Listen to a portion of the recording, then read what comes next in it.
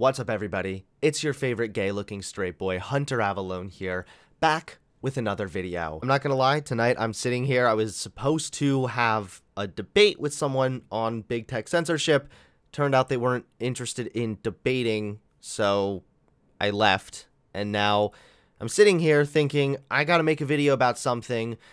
So I go on YouTube, I'm browsing around, and I stumble across Michael Knucklehead. Michael Knowles. He published a video seething, crying, even if you will, about a commercial featuring a transgender person. Oh, the horror! Keep in mind that Michael Knowles titled this video, "This commercial should be banned from the internet." So Michael Knowles, the guy who is very loud about how bad big tech censorship is now actually advocating for big tech to censor a commercial that he doesn't like. So let's go ahead and actually check out the commercial first, okay?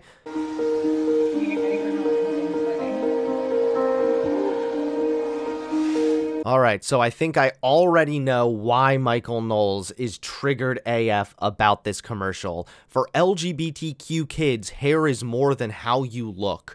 Okay, so far I see no issue with this. LGBTQ kids exist. I know for a lot of us, me included, growing up, I didn't really have to think about what my gender was. I never felt like there was a disconnect there, but that can absolutely happen for LGBT youth. Trans kids exist and can suffer from gender dysphoria.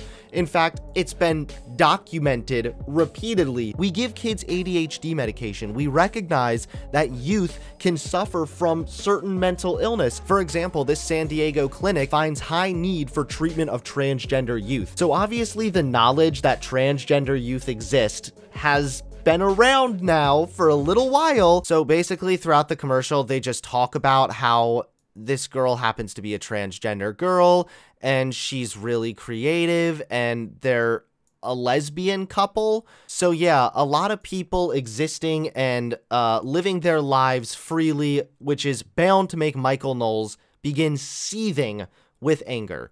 I watched this entire commercial. Those who make us feel seen, make us feel loved. It's like a sweet little pro-LGBTQ commercial. Nowhere at all does this talk about hormone therapy or puberty blockers or anything else. So yeah, commercial completely harmless. Let's go ahead and hear Michael Knowles cry about it for 7 minutes. This is now being pushed on children. This is the most disturbing commercial I've ever seen. I have a little series on my YouTube channel. Of woke. Okay, 8 seconds in, I'm sorry. The most disturbing commercial you've ever seen? Is he forgetting about the one where the car was driving and the zombie jumps up in front of the camera? But we do have to cover it because the issue really matters. This is a commercial from Pantene, the shampoo company, now defending, mainstreaming the sexual abuse of children. Hold on. Whoa. Really hyperbolic loaded language here. Keep in mind, I haven't even watched this video at all, okay? So, sexual abuse of children? Did you watch the same commercial we just looked at? This is about a transgender girl. She even talks about, like, when she began expressing that she might identify differently. Keep in mind that when transgender youth socially transition, which is growing their hair out, which again, the commercial literally talks about right here. She says it made me feel good and confident. She immediately wanted to grow her hair out. Facts and logic. This study right here shows that transgender children reported depression and self-worth that did not differ from their matched control or sibling peers, and they reported marginally higher anxiety, so just slightly more compared with national averages. Transgender children showed typical rates of depression and marginally higher rates of anxiety. These findings are in striking contrast to previous work with gender non-conforming children who had not socially transitioned, which found very high rates of depression and anxiety. So Michael Knowles, the abuse would be ignoring your child when they express that they're transgender and refusing to let them simply grow their hair out or wear a dress. Depriving trans youth of that is the abuse. That contributes to depression, anxiety, and suicidality, not validating their gender identity. She was out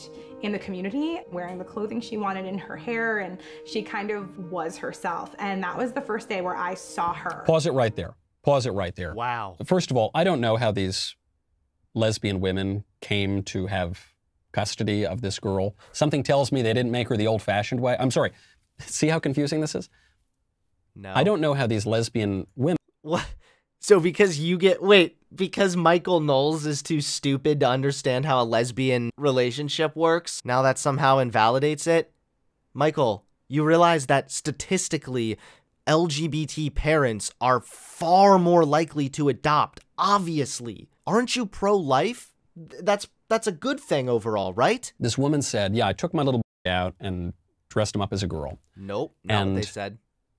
And that's when she was herself. The commercial actually explicitly talked about how the girl came to the parents and said that they identified as a girl. He's just advocating against the medical consensus on the best way to help transgender youth alleviate gender dysphoria, to lower the suicide rate. This woman is saying that this child, however she came to be raising this child, this woman didn't see the child when the little boy was still dressing like a little boy.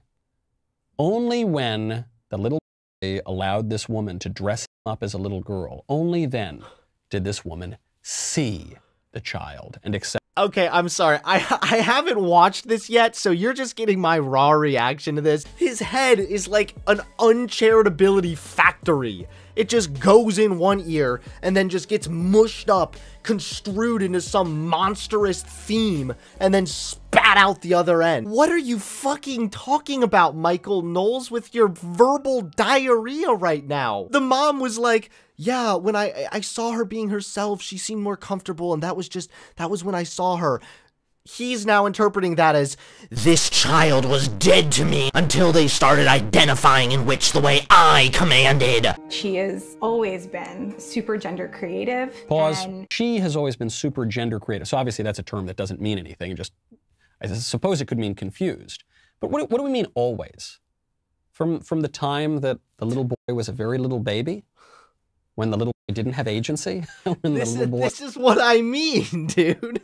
This is what I mean with the uncharitability factory. I think that's what Michael Knowles' brain is. You know, my kid, he's always really enjoyed playing with trains. What do you mean by always? Are you saying that literally since the moment the sperm hit the egg, you saw the fetus literally going chugga chugga choo choo? Was so suggestible to all the influences around him. What influences? Lesbians?